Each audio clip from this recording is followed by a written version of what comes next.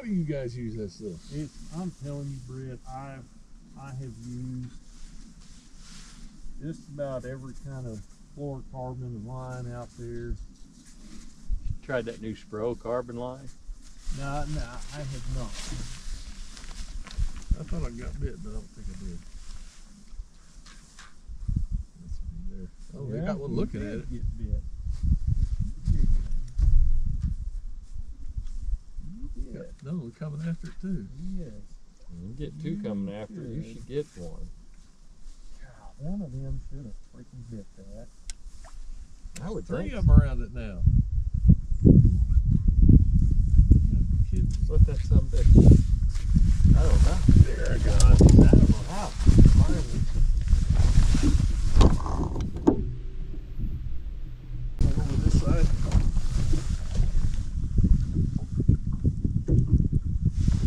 You gonna come to the net or you gonna be big net? It's not a bad spot now, though. It's pretty nice. Yeah, he done spit the dang lure too. Oh, if he'd have come up, he'd I don't know. I think you need more hooks on it. Yes. Definitely. Yeah, that's a nice smallmouth. He got a dot on it. We're gonna name you Dottie.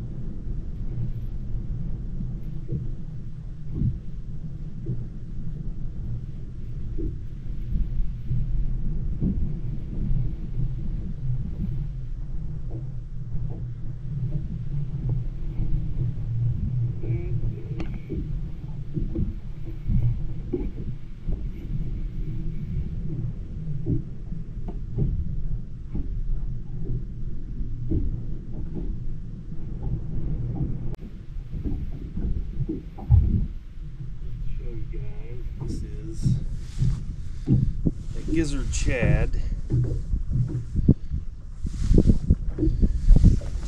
This is the size they get. I don't know what was wrong with him. He just floating just below the surface. There was about a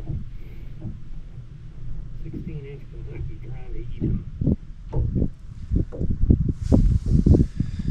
So if you think those Glide baits are too big, they're not.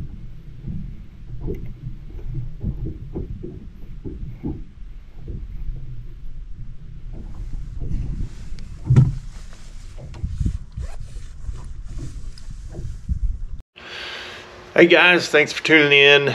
It is Wednesday, December 20th.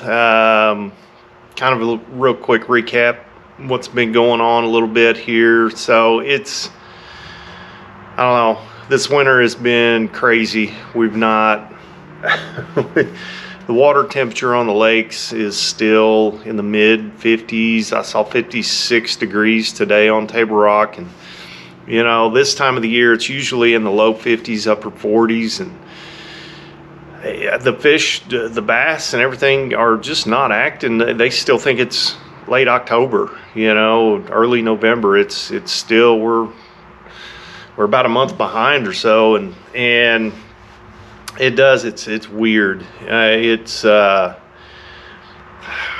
know, the bass fishing's okay. You know, you saw in the videos, we're still catching some. We're catching some out deep. We're catching, you know, some up shallow still on the jewel finesse jig. Catching some on a jerk bait. The ones out deep are on a spoon, jewel scuba spoon, and actually caught some the other day on the live spin. And it's weird. You know, the shad are out there. There's not in real big groups of shad yet, but they're all down on the bottom. And when they do that, it's those fish want those shad to be up in the water column, and they'll get out there and actively feed on them. But I had a trip yesterday, buddy of mine, Britt and Jim, and we caught them deep. Caught some deep. You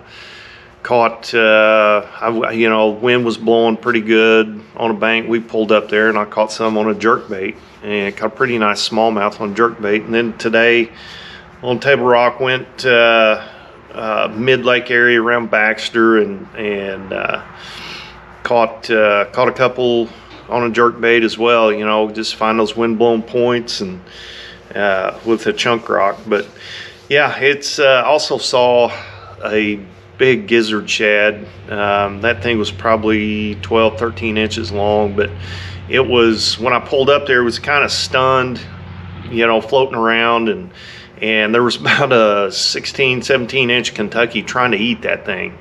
You know, I don't know what he was hungry, I guess, but yeah, he was. I actually saw him bump it a couple of times, and so, you know, that kind of, it goes to tell me, you hear about these big glide baits, and they're not too big.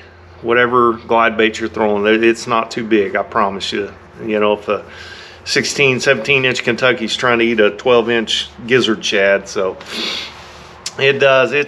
You know, I really expect the deep bite to get a lot better here in the coming weeks. It's finally starting to cool down some, and I'll keep you posted on that. I'll do some more videos this winter. I think me and Eric Prey and Pete Leonard are going to get out and do some videos and stuff, and I'd like to get Pete out and do a crappie video, and kind of show you how he does his crappie fishing. He is definitely one of the best at it around here. So anyway, guys, thanks for tuning in. This winter, if you're not out fishing, you know, last night I've been following Chris Zaldane, Zal Dangerous, on YouTube. If you get bored, watch some of his podcasts. He did, it's called the Bilge Podcast, and he's had two podcasts, one with Mike McClellan and one with James Watson, both buddies of mine. It's really interesting. They go over a lot of good topics and a lot of interesting stuff. So it's worth the watch for sure. Anyway, guys, thanks for tuning in. Stay, subscribe, like the channel. Please keep tuning in, and I will see you guys next time.